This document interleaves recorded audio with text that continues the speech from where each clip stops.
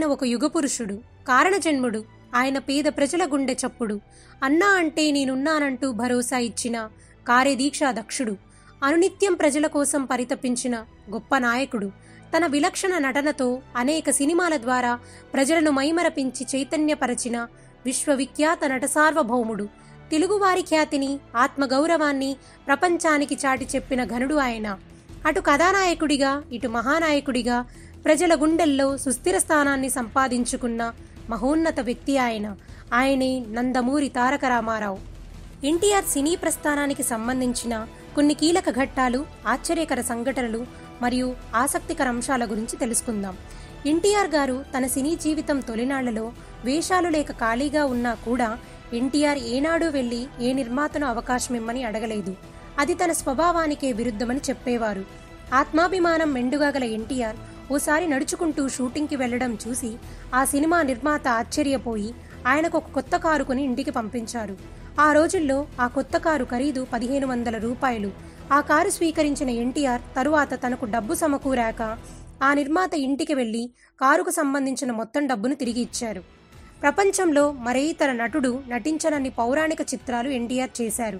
ఎన్టీఆర్ పౌరాణిక చిత్రాల్లో భాగంగా రాముడిగా, కృష్ణుడిగా, దుర్యోధనుడిగా, అర్జునుడిగా, కర్ణుడిగా, భీష్ముడిగా, బృహన్నలుగా, శివుడిగా, శ్రీ మహావిష్ణువుగా, శ్రీ వెంకటేశ్వరునిగా, దుష్యంతుడిగా, యముడిగా, వాల్మీకిగా నటించారు. ప్రజలను మైమరపించారు. ప్రజలు ఆయననే అపర భగవంతునిగా అనుకుని ఆరాధించారు. ఆ రోజుల్లో ఆయననే రాముడిగా, కృష్ణుడిగా, వెంకటేశ్వర స్వామిగా అనుకుని ఆయన ఫోటోలను ఇంట్లో పెట్టుకుని పూజించేవారు. ఇలా ఆయన నటించని పౌరాణిక పాత్ర లేదు, మెప్పించని వేషం లేదు. పుట్టుకతో ఆయన తారకరాముడైన కృష్ణుడిగా తెలుగు ప్రజల్లో చిరస్థాయిగా నిలిచిపోయారు. ఎన్టీఆర్ మొత్తం అన్ని భాషల్లో కలిపి 295 చిత్రాల్లో నటించారు. అందులో 43 పౌరాణిక చిత్రాలు, 12 చారిత్రక చిత్రాలు, 55 జానపద చిత్రాలు, 185 సాంఘిక చిత్రాలు. వీటిలో సగానికి పైగా అంటే 141 చిత్రాలు శతదినోత్సవాలు మరియు రజతోత్సవాలు జరుపుకున్నాయి. 6 సినిమాలు స్వర్ణోత్సవాలు జరుపుకున్నాయి. లవకుశ చిత్రం ఏకంగా 75 వారాలు ఆడి రికార్డు సృష్టించింది.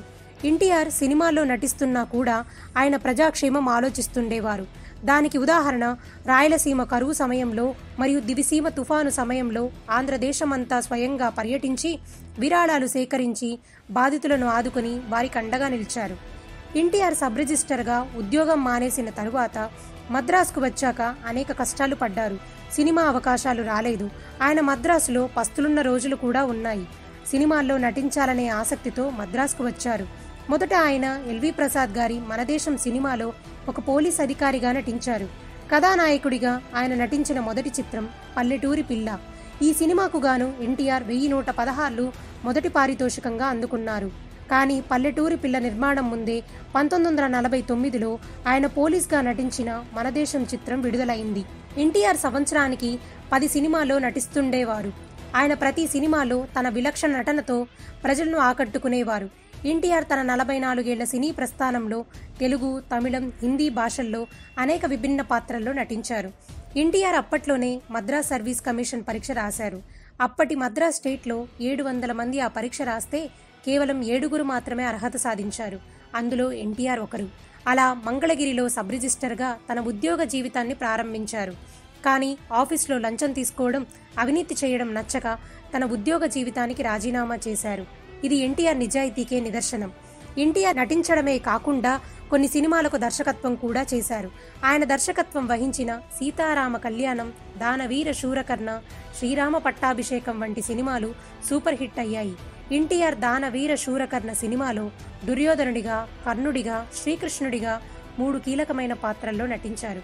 స్వయంగా దర్శకత్వం చేసి నిర్మాణ బాధ్యతలు చేపట్టారు. ఈ చిత్రం విశేషం ఏంటంటే హరికృష్ణ అర్జునుడిగా, బాలకృష్ణ అభిమన్యుడిగా ఈ చిత్రంలో నటించారు. ఈ సినిమా 1977లో సంచలన విజయం సాధించింది. ఎన్టీఆర్ నటించిన అడవిరాముడు సినిమా సూపర్ డూపర్ హిట్గా నిలిచి అప్పట్లోనే 4 కోట్లు వసూలు చేసింది. ఇది ఆ రోజుల్లో ఒక గొప్ప రికార్డును సృష్టించింది. ఎన్టీఆర్ సినిమాల్లో ఇంతవరకు ఏ హీరో చెయ్యనన్ని పాత్రలు చేసి తన నటనతో అందర్నీ ఆకట్టుకుని నటరత్నగా, నట సార్వభౌమునిగా నిలిచారు. Thank you for watching. Please like and subscribe to Hasini Media and press the bell icon.